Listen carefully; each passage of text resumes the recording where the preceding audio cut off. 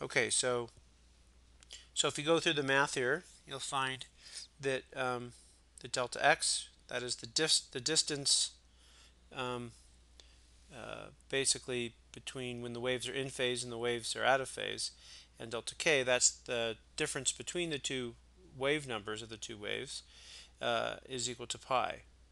Okay, so this means that this, in some sense, delta x represents the spread in the spatial uh, variation of the wave packet. That is, it characterizes the size of the wave packet, and delta k characterizes the uncertainty in its momentum, or the uncertainty in its the spread of the wave vector values, which contribute to that. Okay, and so in some sense that's an uncertainty.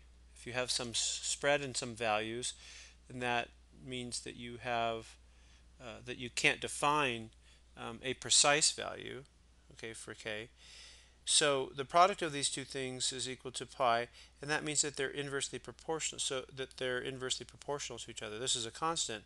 So if we know the position of the wave better, that is, if we have a wave packet which is smaller in spatial extent, that means that we know that we must have a larger spread in the wave vectors that contribute, that basically make up that wave packet. Okay. Um, we can do the same procedure um, using for the temporal part of the wave. So if we basically uh, start with the waves in phase at x equals 0, so we basically look at a particular point in space, and now we let time run. Okay, then we can basically end up, if this basically following the same procedure, we can end up with a basically an equivalent expression for the frequency and time. So the uncertainty, or the spread in frequency values, times the uncertainty in the time from when the wave is in phase to the wave is out of phase, is equal to constant pi.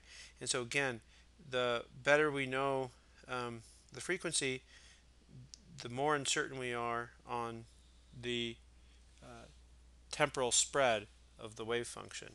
Okay, so these relations, uh, delta x delta k is equal to pi, and delta omega delta t is equal to pi, are called uncertainty relations, and they express the fact that when a wave is measured over an interval delta x, or equivalent delta t, the uncertainty in the wave number delta k, or equivalently delta omega, is inversely proportional to delta x. So delta k is inversely proportional to x delta x, and delta t is inversely proportional to delta omega.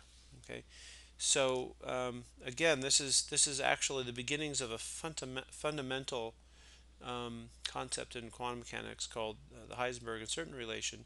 This is still a classical uncertainty relation for waves, but it's the basis for a quantum uncertainty relation, or the Heisenberg uncertainty relation, which we'll get to very soon. We can visualize this situation, uh, the wave packet that we discussed on the previous view graph, and these uncertainty relations we can visualize by using the trigonometric identity that cosine A plus cosine B is equal to 2 cosine A plus B over 2 times cosine A minus B over 2. And so if we basically use that to express our sum, our superposition wave, then we get this, and we see it's a product of two cosines now, one which has the average wave number and average frequency, and one which has the difference wave number and difference frequency divided by 2. And I've basically shown that in this graph. The envelope here corresponds to the second cosine wave, the difference cosine, and with the difference frequencies, and the red wave, the fast wave, corresponds to the average frequencies, average wavelengths.